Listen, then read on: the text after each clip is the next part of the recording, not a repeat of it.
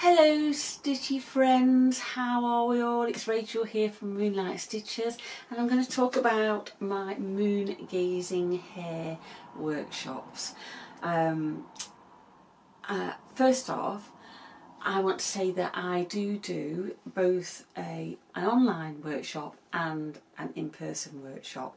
Again, Moongazer is very popular, and my inspiration for Moongazing was the fabrics in this particular one, because I had given to me quite a lot of dark fabrics, and they're not really my thing. I don't usually go for dark fabrics, but I thought, what can I make with these fabrics? What can I make?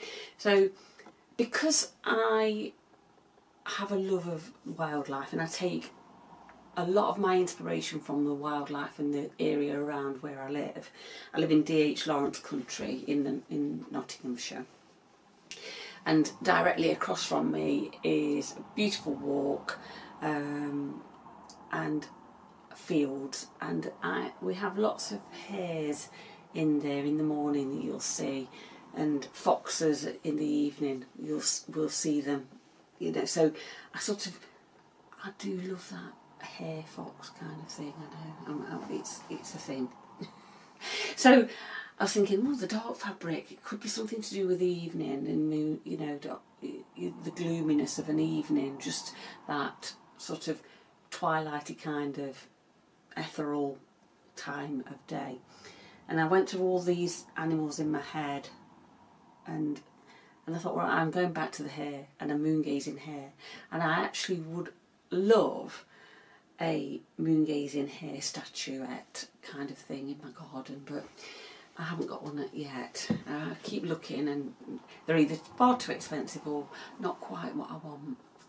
So I thought I'll make my own, but obviously can't go in the garden because she's made of fabric.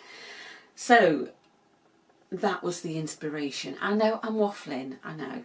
So as in all my sort of workshops and kits, I tend to go on a slow stitch journey with you. So these aren't something that are going to be finished in my one-day workshop. You're encouraged to go away and be in a mindful stitching kind of process. That's where I sort of get you kick-started, if you like. So I can hear you asking, what happens on an in-person workshop? You're probably not, but anyway, I'm going to tell you. So you'll come along, you'll be with other lovely like-minded stitchers. I encourage you to bring yourself some lunch, but I will be providing, or I do provide, lots of tea, coffee, drinks, and cakes and biscuits. A bit of mulled wine at Christmas if you come to a Christmas one. So, you know, I tend to try and keep it as seasonal as possible. So, and then you will be given a kit, or provided with a kit, to complete your piece. The only thing that I don't give you or don't provide is the stuffing, because we don't get that far, and also I always think stuffing's quite a personal thing. Some people like to use old scraps of fabric, some people will go out and buy some new stuffing. I personally use old cushions that I'll find lovely cushion covers, cushions in charity shops for like 50p, and I'll use the fabric for something like this, and then I'll wash the inner, dry it, and use that to stuff my little pieces. So that's, you know, so everything sort of, I'm trying to keep it as sustainable as possible. But if you're international, you'll be probably, to ship you some, it'd be kind of size it's easier for you to go and buy. So that's the only thing I don't provide. So anyway, so what comes in your kit, whether you're at a workshop or whether you're buying for an online workshop, you get the instructions and the pattern. That comes as standard for whatever one you do. You will get a fabric pack If you come to the workshops in person, I have a huge picnic hamper, and that's full of little bags of coordinated fabric scraps, yo-yo Suffolk puffs, bits of lace, oh pardon me, bits of ribbon, all kinds of manner of things in here that I have foraged around for, been given, pre-loved, there've been a few pence from charity shops, that kind of thing. You might get the odd bit that's new. Usually something that's new is something that somebody's given me from their stash that they no longer need.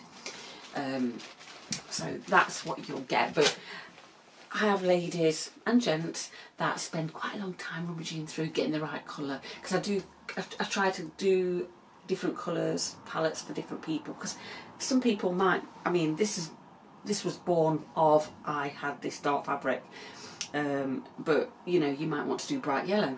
I don't know, it's your thing. You do you, as to coin the phrase. So along with that, you'll get some threads, various stranded cottons, bits of metallic, whatever I've got that I will sort of make up something that will go along that day. A DMC perlé cotton. I use DMC perlé cotton, size 12, to sew up everything.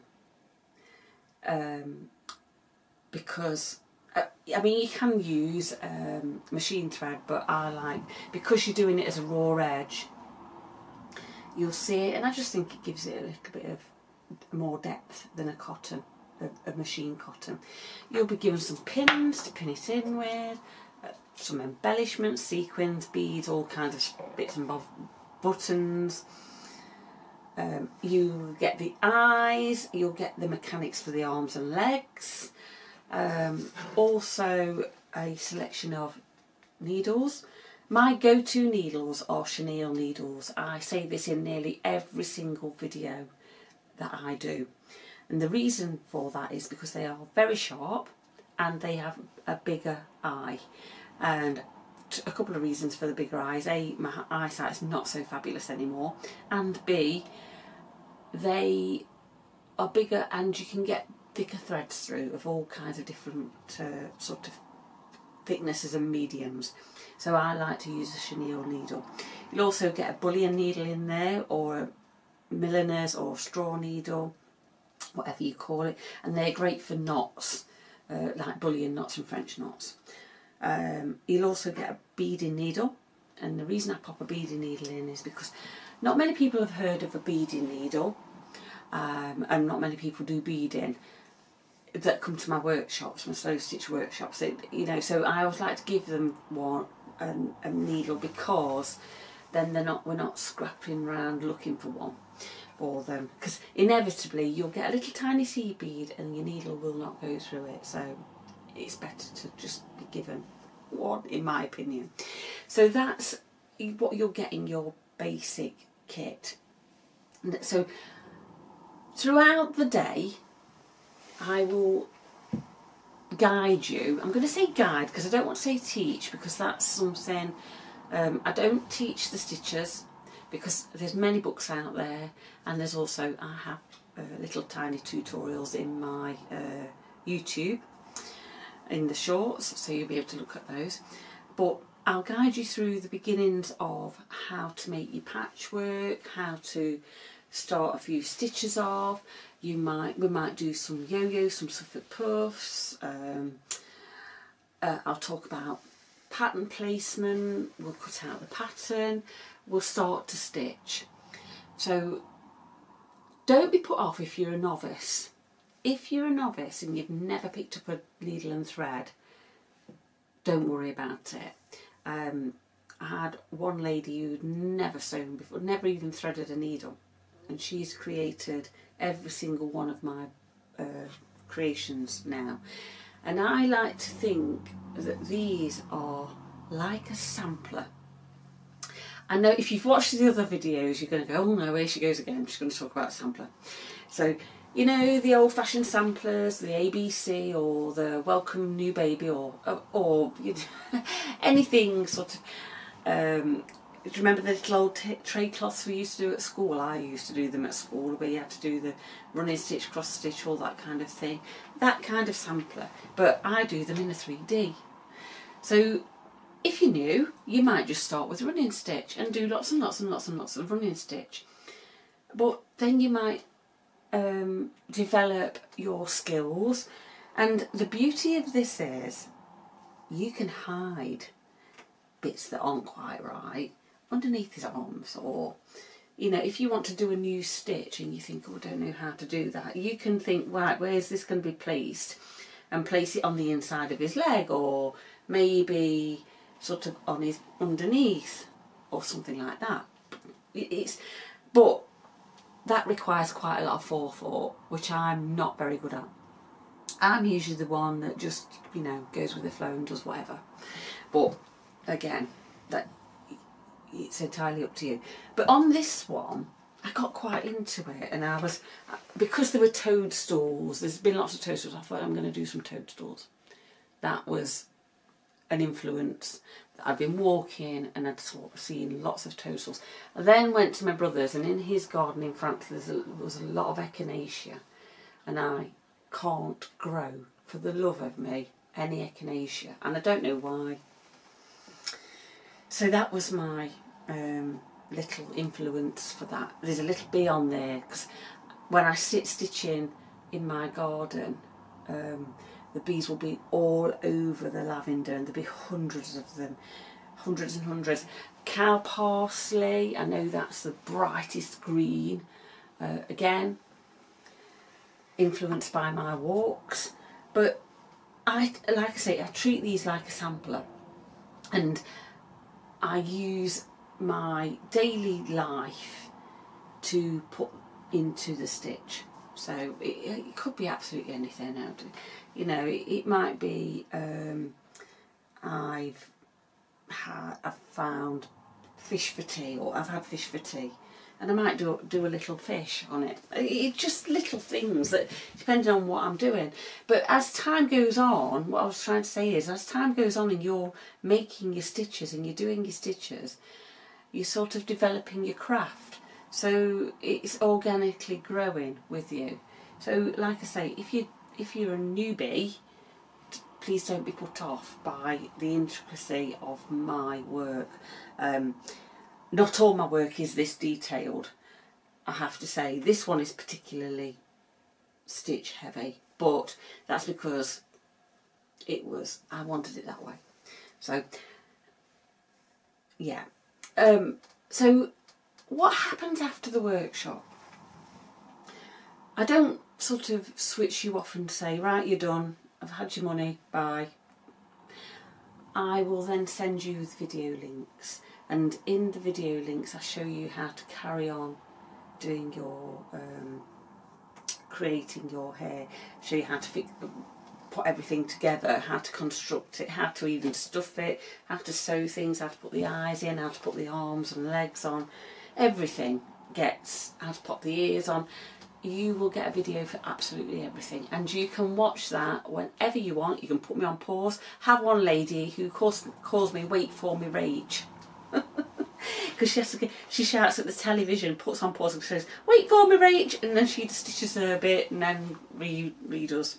So yeah, that's my "Wait for me, Rach." I imagine her sort of shouting at the television, "Wait, hang on." So yeah, so you get lifetime access to that, and you get that whether you're in person or you sign up to the online one. I really do hope that this is explaining the workshops and what you'll get from the day, because I know a lot of people sometimes are a little bit like, I don't know whether I want to pay to go for a day, but trust me, when you get here and you get with other people chit-chatting and talking about your stitches and getting encouragement, it's such a lovely, lovely day. And I have ladies that I am firm friends with now that have came on my very, very first workshop and come to quite a lot. And then we go out We went to the Harrogate Knitting and Stitching show. We're planning on going on another little jaunt. We might go meet up and go to the charity shop and have a little forage around there. You know, so you will build lasting friendships. That's what I'm trying to say, isn't it? That's what I'm trying to say. So if you've got any questions, pop them in the comments. Please be kind. I don't like any negativity, and they will be deleted. Trust me, I'm not having negatives. I don't want negative vibes in my channel. So give me a thumbs up, or if you're new, subscribe, and don't forget that little notification bell, and you get to listen to me as soon as I pop up a video. I mean, what more could you want? Dear me. So I think I've said everything, and I think I've sort of asked you everything. I've got this long list that I've made a list, and it's gone. So hey ho. So happy stitching, everybody, and I will see you all again soon. Okie dokie. Bye bye.